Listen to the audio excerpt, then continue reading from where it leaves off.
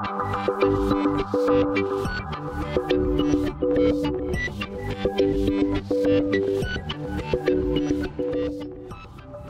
is the first project which is being deployed in Wales. Other companies are developing solutions, but this is the first one that's actually going into the water. And I think it's testimony to the support that we've had, for example, from the Welsh Government in their strategy to exploit the marine renewable resources around the coastline of Wales.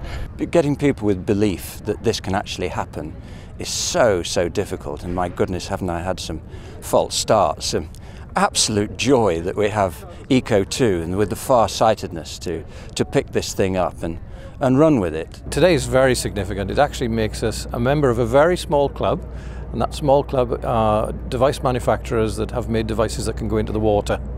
And I'm really looking forward to being a very credible force in marine energy.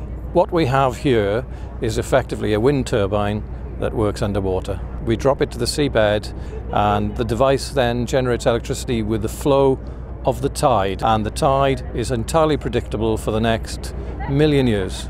We know that investing in future energy technologies is vital to build a low carbon economy and to help drive forward Wales's ambitions to become a more sustainable nation. Promoting the generation of clean electricity while protecting our natural environment is of paramount importance to us as a government.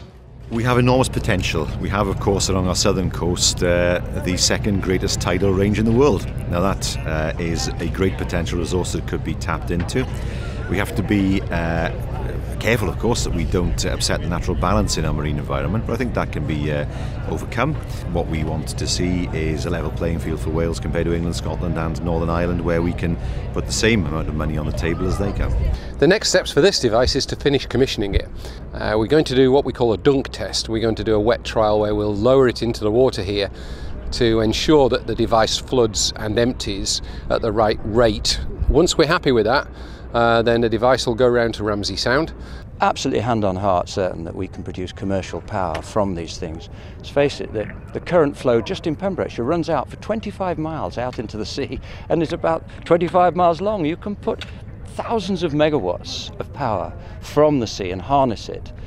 This first prototype demonstration trial is expected to last about a year.